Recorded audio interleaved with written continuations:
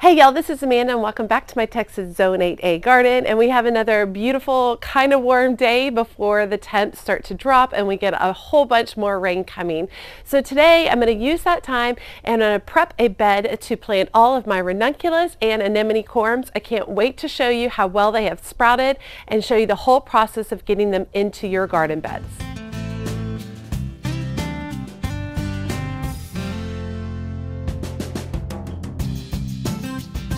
Now this is one of my raised beds in the back. This had tithonia in it. You can see the massive plants in there.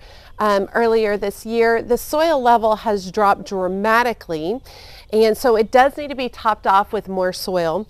Over here on the left, I have all my Lisianthus plants that are looking really good. I have some over here and then I have some here. So what I'm going to do is I'm actually going to transplant the Lisianthus plants over here to the left, and then I'm going to be utilizing most of this bed for the ranunculus and anemone corms. So let's just start with a good clean out, add in some soil, and then let's talk about how we go about planting those corms.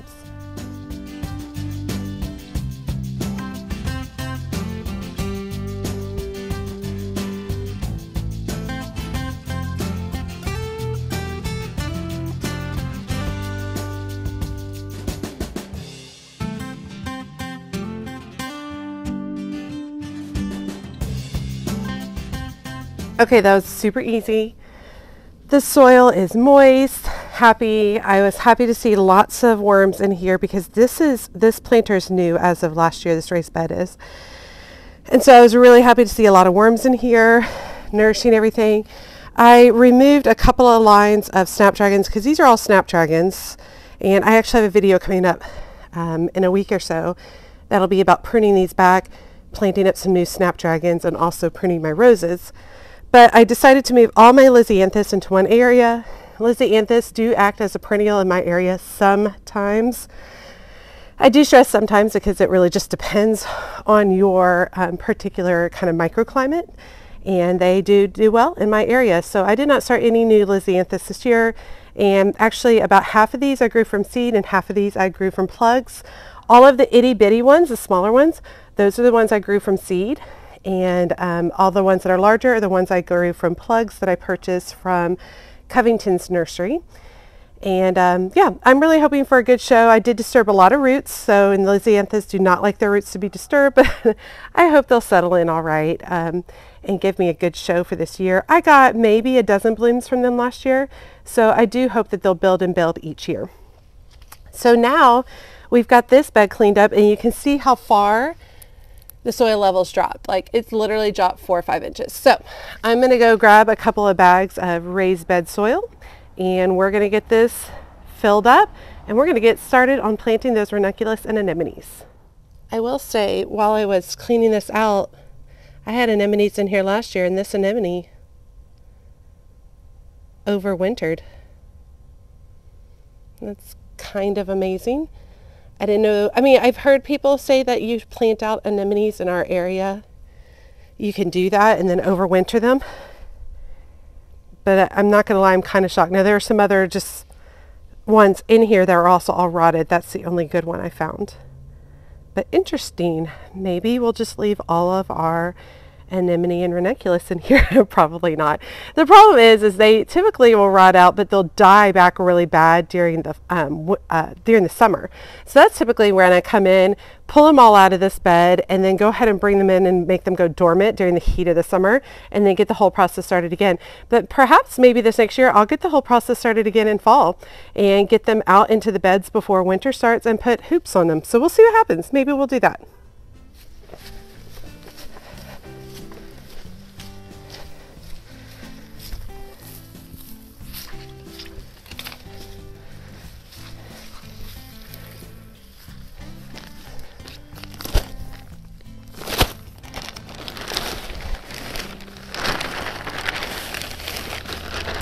Okay, so since this bed already had a ton of compost that I added last year, I'm just going to put a heavy dose of plant tone fertilizer in here, mix it into the first couple inches of the soil. Looks good. And this particular fertilizer is a time-release fertilizer. You don't have to use only plant tone. There are so many good ones out there. This is the one I just happened to grab this year. I am hoping to experiment a little bit more with some different types of varieties of fertilizer,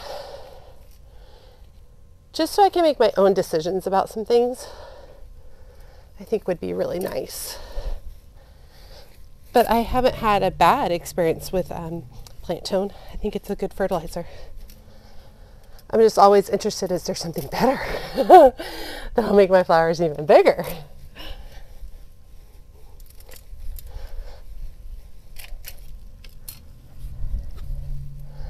Okay, let's take a look at the ranunculus. Okay, as you probably remember, I'll go ahead and link my pre-sprouting video, but I pre-sprouted a bunch of varieties of ranunculus and anemone. The ranunculus are doing really good. I can see green shoots coming up, and a lot of them look awesome. I'm not going to lie, I've already mixed some of them up. The anemones, however, not so great. A lot of them rotted. So I'm actually thinking in the future, some of the anemones, see, they have the green, and it's looking really good. But some of the anemones look like this. Totally got a lot of fungus on them. Still have a little bit trying to come up. So I'm going to go through them, and I'm going to see which looks good and keep those, and I'll show you what the end result is. Okay, so here are the ones that have some kind of root system growing on them. And some of them definitely already have stuff coming up, which look good, are the anemones, and then these are the ones that are molded. I think next year it'd be smart to not put them all in the same container. I think I'm going to put the anemones in a different container from the ranunculus and kind of control their moisture a little bit, because I will say either some of them are perfect, some of them are molded, or some of them are completely dry. So weird. So I think that in the future, I would like to spread my anemones out in a larger tray, just them, and then be a little bit more focused on the amount of moisture that they're getting.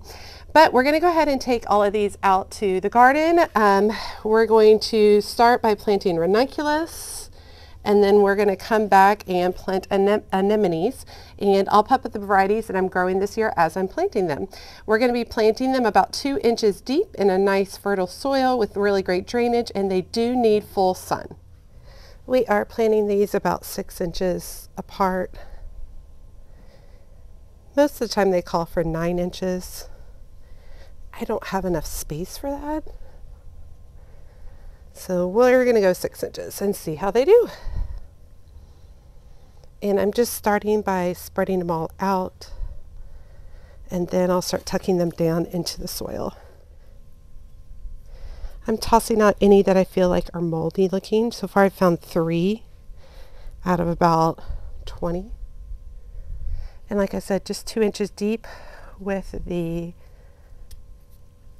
octopus tentacles pointing down.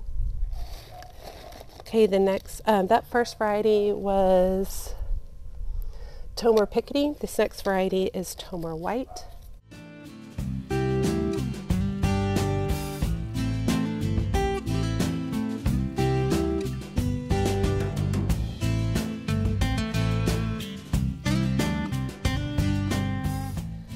Next is Tomor Purple. I'm not gonna lie, I'm actually a little worried. So many of them did really well. I don't have a lot of room. I'm gonna probably have to go over to another bed, I think. I didn't have this good of luck last year, so I didn't prepare for this good of luck this year. Yes, it's a good problem to have. One thing that I love about ranunculus corms is I can pull these up at the end of the season and plant sunflowers here, zinnias here, some quick growing flowers here. That works really great. Okay, the next varieties are Tomor Pink and Tecolote Salmon. I'm actually just going to dump the whole thing out, mix these up.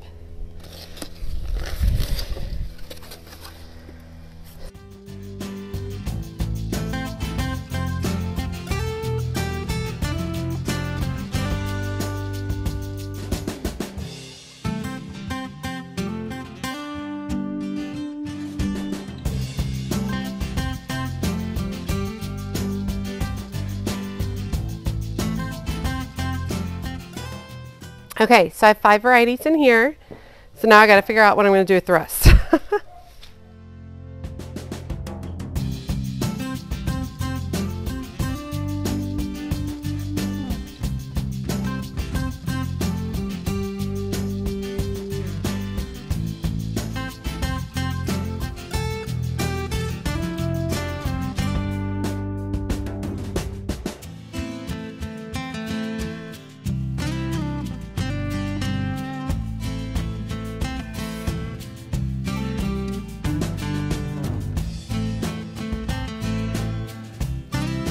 Okay, well, in all honesty, that ended up being an all over the place project. So I ended up having a whole lot more ranunculus actually sprout correctly than I have in the past. Looks like I missed that guy right there. So I guess that's a great problem to have. So this bed is full of ranunculus. And then I ended up planting up anemones in this container. Anemones in this container, ranunculus in this container, and ranunculus in that container. And these long containers are actually moving to a new location later. But so, I mean, I ended up having containers with anemones and ranunculus, which is great because actually I have a lot of subscribers who do container planting only. So container gardening only. So this will be a really good experiment, and I'll let y'all know how that goes. You do, if you have these containers, you need to make sure that they're very well drained, as the ranunculus and the anemones can rot. So keep that in mind if you do decide to plant them in the containers. Okay, that went better than expected on the amount that actually sprouted. There's no way I should be buying any kind of ranunculus next year unless it's a very specific variety. In fact, I'll probably need to give a bunch of these ranunculus away at the end of the season. I'll probably have to give some away to my neighbors because they're all going to get bigger. I'm going to get more off of them, and there I don't have enough room. So I really think a better plan for me next year is to just be like, hey, I want however many number of corms from this particular variety, save those for myself and pass along all the other ones. This year I didn't do that because I haven't had good results. This is the 3rd year pre-sprouting ranunculus, and I haven't had great results in the past, so it did not even occur to me that all of them, pretty much all of them, would end up sprouting, which is great. So yeah, I'll have to plan better for next year.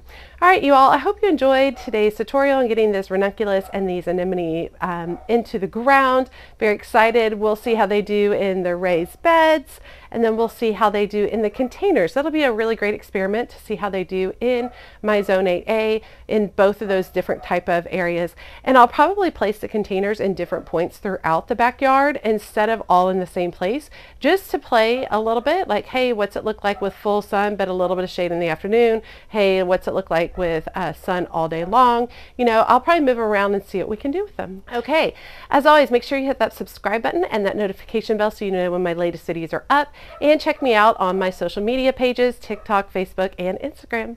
As always, she's a mad gardener or a decorator or anything else that she wants to be. Thanks, y'all.